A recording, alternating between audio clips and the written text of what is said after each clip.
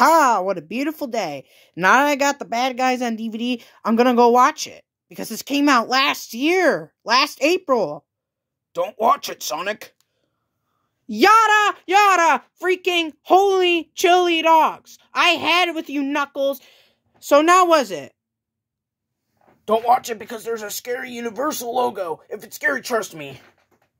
Huh, okay. But I don't see the logo anywhere. It's not on the front, it's not on the spine, it's not on the other spine of the slipcover, and it's not even on the back. Let me check for the actual cover. It's not on the front, and it's not even on the spine. But let me take a look at the back.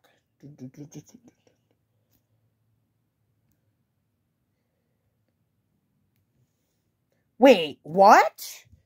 Will you put it in already, Sonic? Will you put it in already? Okay, fine. And unfortunately, I can't play the Blu-ray version because this portable DVD player does not play Blu-rays. And by the way, I don't know why the discs are black, but who cares about that? Who cares about those stupid black discs? Because they remind me of that Venom Let There Be Carnage DVD that came out in 2021.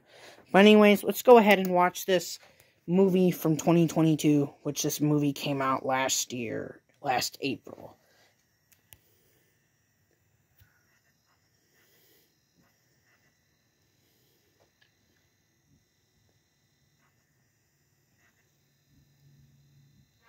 Oh no, what's that noise? Oh no, not this, no, not the Earth, no, not this Earth again, no, not the universal tax, not the lights on the Earth, no, ah! Told you!